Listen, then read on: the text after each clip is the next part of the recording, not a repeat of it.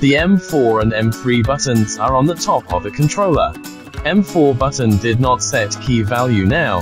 No action was triggered. Long press the macro button plus M4 button until the indicator lights up. The macro recording is on. While the FN indicator is on, press the required operations in order.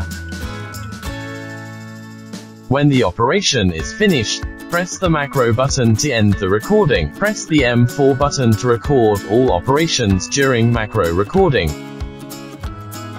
Clear single macro setting. The M4 button is set with macro. One click to operate multiple actions. Hold M4, then double-click the macro button to clear the macro of M4. Press the M4 button again and no longer macro effect. Clear multiple macro settings. At this time, M4, M3 already set up the macro function.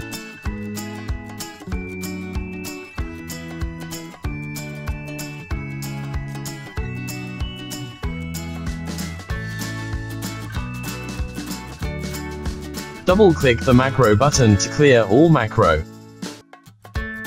Press M4 and M3 again and no longer macro effect.